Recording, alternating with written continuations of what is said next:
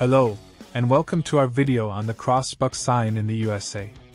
If you've ever driven near a railroad crossing, you've likely seen this iconic sign, a large white X with the words, "Railroad Crossing," written in bold letters.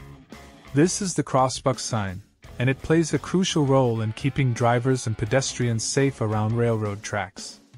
The Crossbuck Sign is a type of traffic sign that indicates the presence of a railroad crossing ahead.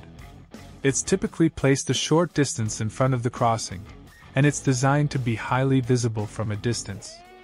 In addition to the white X and railroad crossing text, the sign may also include additional information such as the number of tracks at the crossing and any restrictions on the crossing, example low clearance, no vehicles allowed. One important thing to note about the Crossbuck sign is that it functions as a yield sign. This means that drivers are required to slow down and yield the right-of-way to any approaching trains. Even if you don't see or hear a train approaching, you should always assume that one could be coming and proceed with caution. In addition to the Crossbuck sign, many railroad crossings in the USA are also equipped with flashing lights and crossing gates. These are designed to provide additional warning to drivers and pedestrians, and they should always be obeyed.